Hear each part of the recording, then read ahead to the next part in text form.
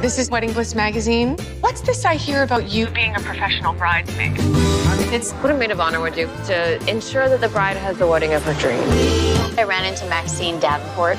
How is she? Getting married. I'd love to make her big day special. All my bridesmaids live out of town, so I really need some help. Matt is home. I've enlisted him to help. You are a good brother. Matt? You still smell like roses. Well, that's my signature scent since the 8th grade. You know, I had a major crush on you growing up. He did not. He was one of my best friends. Really? We were just great friends, no crush. That was a decade ago. Caterers are here. Any questions, please do not hesitate to come find me. You always loved your roses. I remember a middle schooler who was outraged that she couldn't play on the boys' football team. Did she take those boys to the cleaners on that field or what? Why are you wasting your talents in a career in finance? It's really nice of you to help out Evan with the gallery.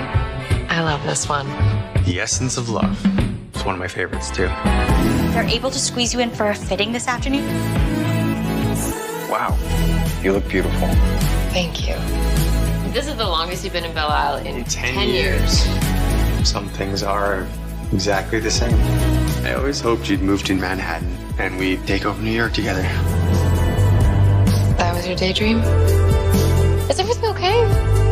I'm up for a big promotion, so I gotta head back to the city. It's probably better that way because I don't want to ruin our friendship. You should tell her how you feel. You and Kay would be great together.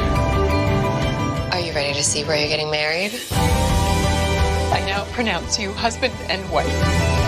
You never light up like this when you talk about anybody else. Go get him.